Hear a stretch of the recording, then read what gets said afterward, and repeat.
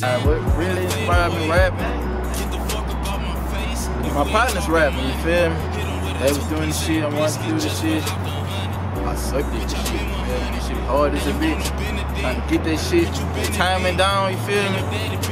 I ain't never could get that shit, you feel me? But you know, I started getting that shit, you feel me? But as far as influences, shit, me, I inspire myself, you feel me? I keep myself going, make that shit happen, you feel me? I know that shit gonna work, you feel me? So I just keep on grinding, keep on. People fuck with that shit because they know I ain't shit, you feel me? So they see me keep going, they salute that shit, and I respect that shit. So.